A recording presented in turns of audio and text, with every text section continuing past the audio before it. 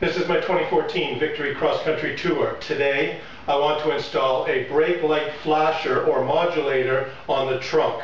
There's many ways of doing this. I decided to do it on the trunk because it's higher than the fender light, and I think that is what's going to get me noticed the best.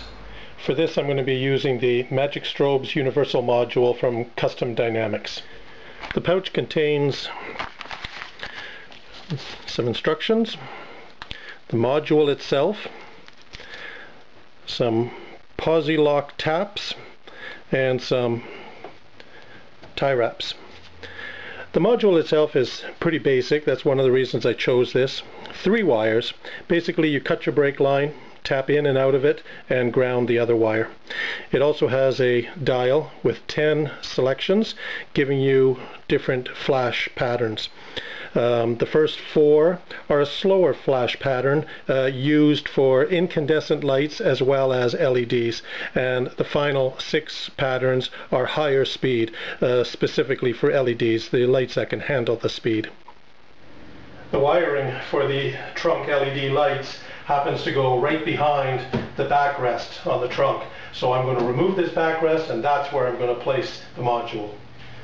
Inside the trunk you will find 3 bolts that we have to take out. These 2 bottom ones here and the center one down below. These 3 will remove the back.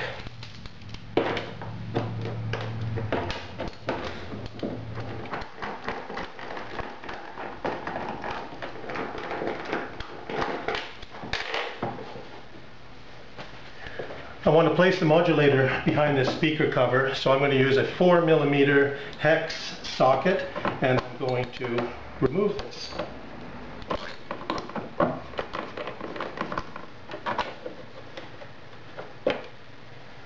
The speaker has 4 Torx tip number 20 screws on them. I'm going to take them off.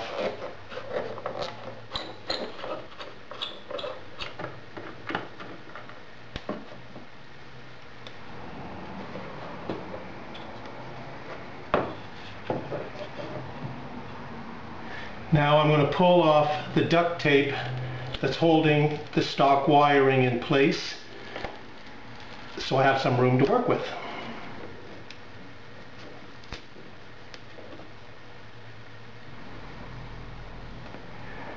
This is the wiring here that's going up and into the trunk lid, so this is the wiring we're going to have to work with. Now what is sure to be the most difficult part of this project is cutting through the wire sheath without actually touching the wiring on the inside. So I'm going to use a dental pick that I picked up at a local hardware store. I can start picking away at the sheath until I start revealing an opening, and then I can probably move on to a single-sided razor blade where I can start trimming away, and eventually we'll start revealing the wiring that we can tap into. I'm taking the pick and I'm going with the wiring. I'm not cutting against it. I'm poking through the sheath, and I am just taking a 1/16 of an inch at a time, and I'm ripping it just to make sure that I don't touch any wiring.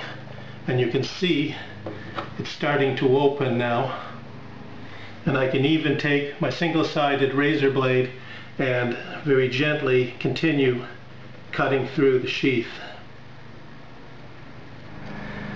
Alright, I've cut out about 3 inches worth, revealing my 3 wires.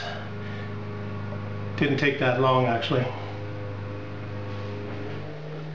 The white wire with the pink trim, that is our brake light. This is the wire we're going to cut in half, and we're going to splice in our module. The black wire, of course, is ground, and the green wire with the pink stripe, that is your tail light or running light. I put some heat shrink around the cables just to protect them, plus I like it all covered in black. I made a groove in the edge of the plastic casing here, because what I'm going to do is I'm going to put some hot glue around the edges, and I'm going to place this inside with the selector switch going through one of the holes so I can gain access to it from inside the trunk. So it's going to be mounted like something like this. The wiring will go behind here. There's a little piece of foam in there. I'll have to get through the foam, and it will come out here, and I can tap them into the cable. The speaker will just fit inside, and it will also hold this module in place.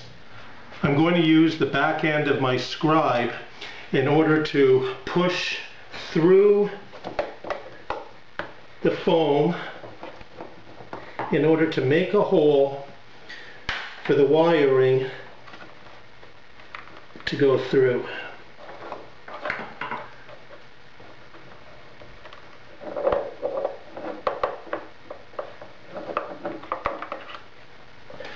So I just put some hot glue on the edge of it, and I placed it in a way that I can verify that the switch is in the center of an access hole. This will give me access with a small screwdriver to adjust or change the flash pattern if I want. If you remember, the white wire with the pink stripe is my brake line. I'm going to cut right in the middle of that wire. I'm going to strip it back and use my Posi lock connectors provided and tap them into the wires into the module as per specifications. Okay, the 3 wires on the module. There's a black wire. It gets tapped, of course, into the ground. Then there's the red wire. That's the input side. So that is attached to the red-white wire from my harness. And then the white wire from the module, that goes to the light side of the wiring harness, the one going to the light. So now that that's all hooked up, let's give it a quick test. Now the camera may not be able to capture this. I don't think it's 30 frames per second, but we're going to turn on my main power and we're going to activate the brakes, and it is flashing for 5 seconds and then steady. I let go of it and it will flash again for another 5 seconds and then steady. There's 10 patterns you can choose from. This is the one I chose. I don't want it to be constant flashing in order to drive people nuts if you're stuck in traffic for a while, at nighttime especially. So I figured this will easily do it. If I remove the trunk, then of course the flasher goes with it and the bike becomes stock again. So now I'm going to put it all back together, and I'm sure I'll be happy with it. Okay, I put fresh duct tape on the wires. I put the speaker back in, as luck would have it. It just happened to be deep enough to hold the module into place. I mean, I put the hot glue there just to keep it there. I put the covering back on, I put the backrest back together, and the thing works like a charm.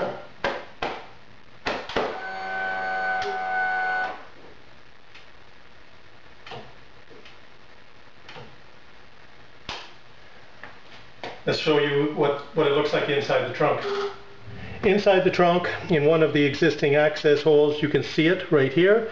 That's the little yellow knob that controls it. I can take a little screwdriver and I can put it on and turn this to whatever selection I want. So that's it. Another project done, and works like a charm. I can't wait to try it out. Thank you very much for watching. Have a good day.